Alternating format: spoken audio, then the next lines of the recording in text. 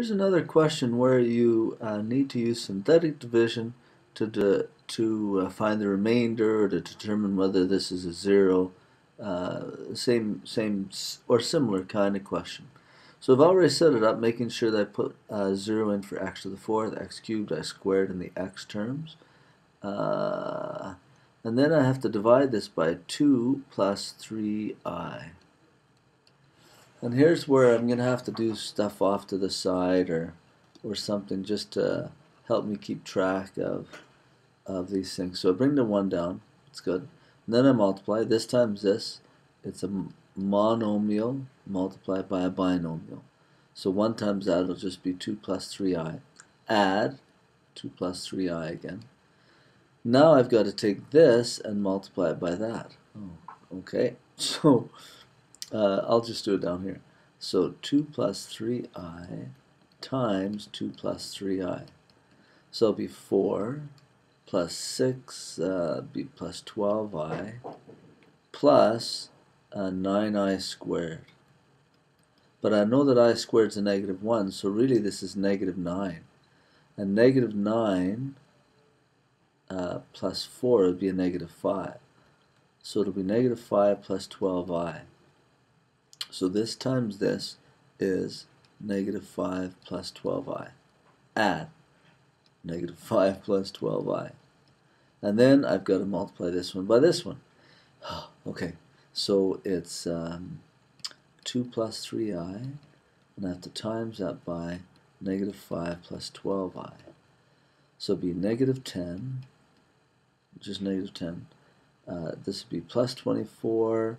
This would be minus 8, so that's plus 16i. Then 3i times, that'd be 36i squared, which would be minus 36. So really I have minus 46 plus 16i. Okay, so this times this, minus 46 plus 16i.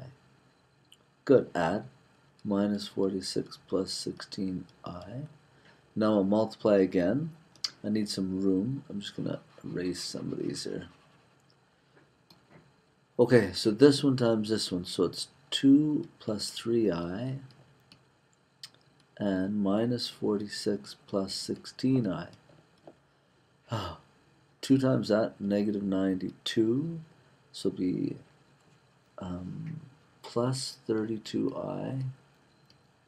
And then 3 times 46.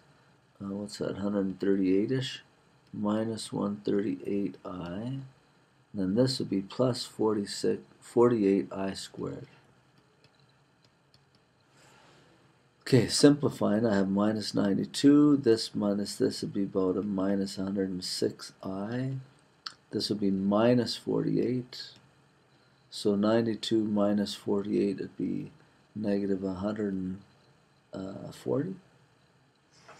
Yeah, negative 140 minus 106i. And that goes right here. Negative 140 minus 106i.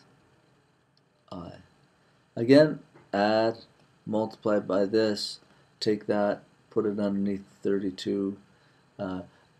Pretty well, I think you're going to find that the numbers are just getting bigger and bigger here.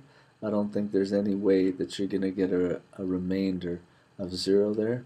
I don't think so. So it's not a 0. I'm pretty confident of that.